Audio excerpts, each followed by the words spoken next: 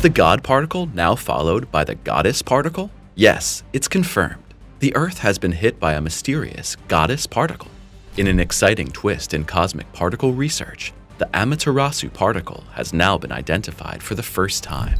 As part of a high-energy cosmic ray, the particle, named by scientists after the Japanese sun goddess, collided with Earth from the cosmos. This event could add a completely new dimension to astrophysics, as the goddess particle is an incredible energy bomb. The Amaterasu particle has thrown the world of particle physics into turmoil. With an incredible energy of over 240 exaelectron volts, this particle has set a new superlative in the world of cosmology. Its discovery is not only unusual, it goes beyond the limits of our previous scientific understanding. To put this enormous amount of energy into perspective, imagine a high-speed train fully loaded and traveling at maximum speed.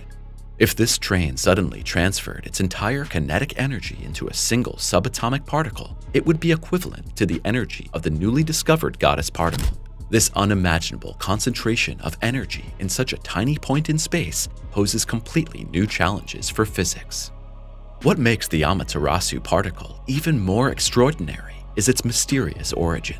It appears to originate from a region of space known as the local void, a mysterious, seemingly empty space.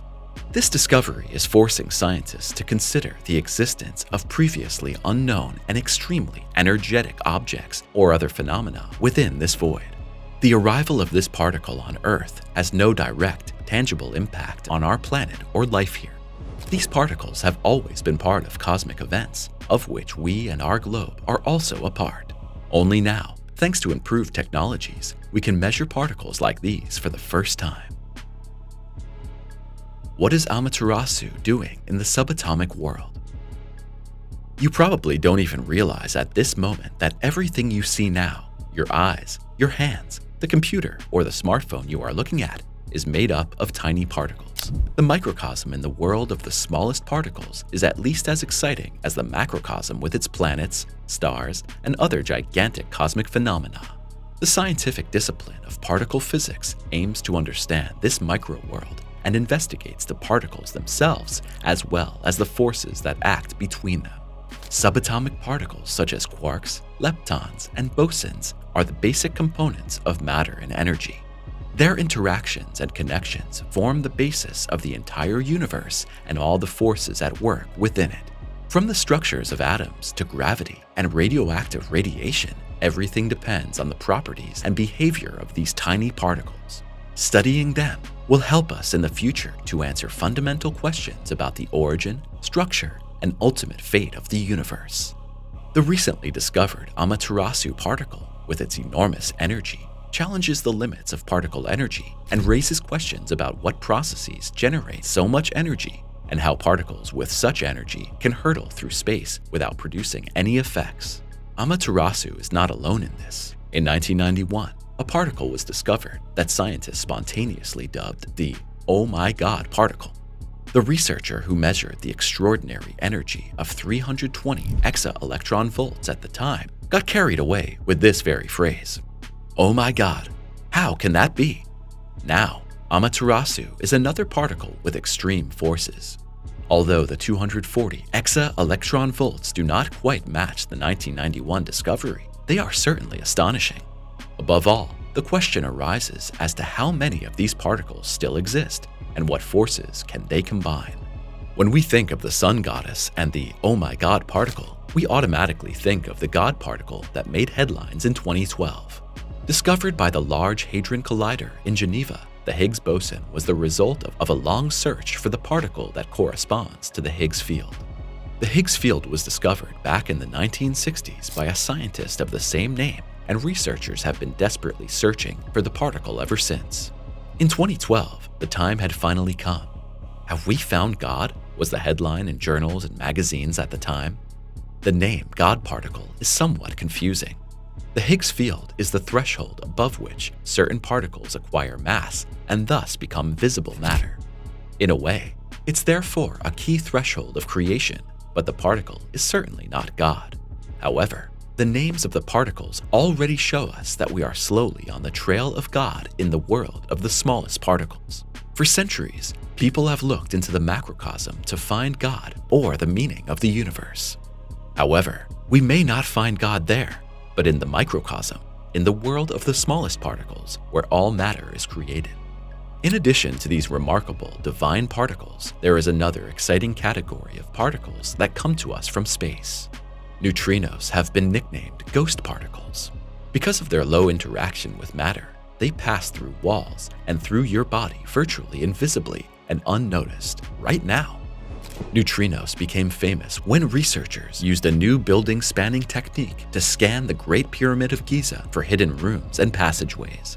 This technique is only possible because neutrinos pass through the thick walls of the pyramid and provide a kind of X-ray image when their paths are detected with highly sensitive measuring devices. Will the particles eventually provide us with free energy? When we hear about such extreme forces within a single particle, we can't help but wonder whether these particles can somehow be used to generate energy. The discovery of particles like the Amaterasu and the oh my god particle still puzzles us at the moment, but it could also open the door to incredible technological advances. These extremely energetic particles are already inspiring the most creative minds in science, and in addition to the search for their origins and the mechanisms of their creation, they could one day be of service to us in unimaginable ways. Imagine a future where we use the principles of particle physics to develop revolutionary sources of energy. Perhaps one day we could capture the immense energy of cosmic rays and convert it into usable energy, much like we use solar energy today.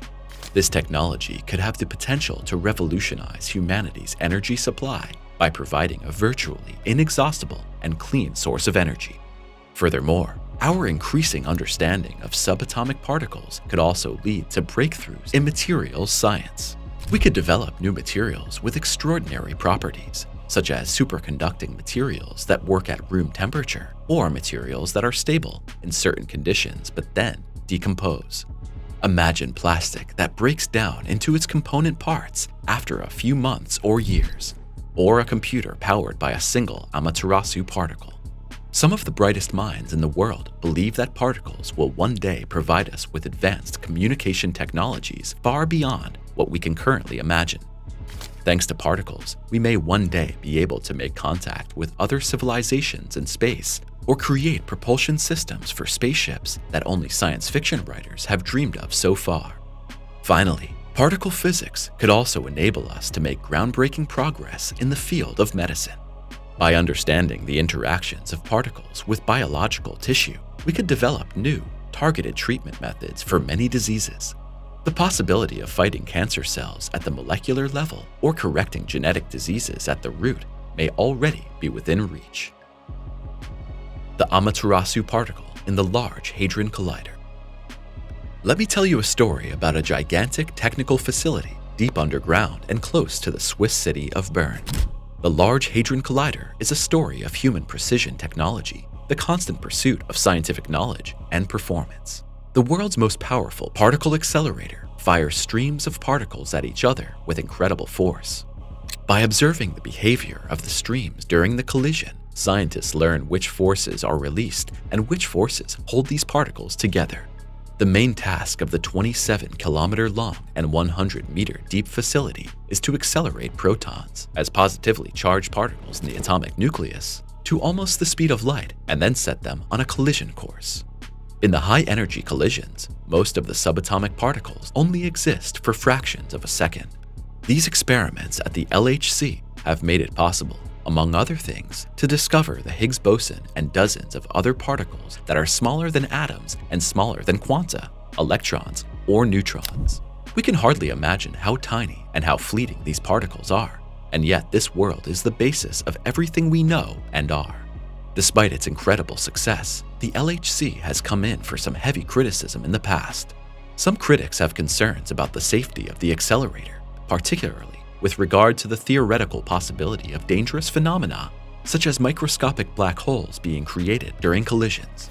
However, these concerns have been largely allayed by the scientific community, and the experts involved in their research emphasize that such events, even if they were to occur, would not pose a threat to our planet. the black holes created at the LHC would be extremely small and would evaporate instantly without posing any threat to the Earth or its inhabitants.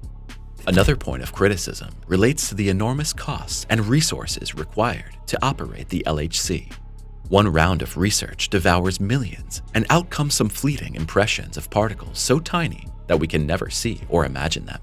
Nevertheless, proponents of the LHC emphasize the priceless scientific knowledge that will be gained through work at the collider and the long-term benefits this research could have for all of humanity.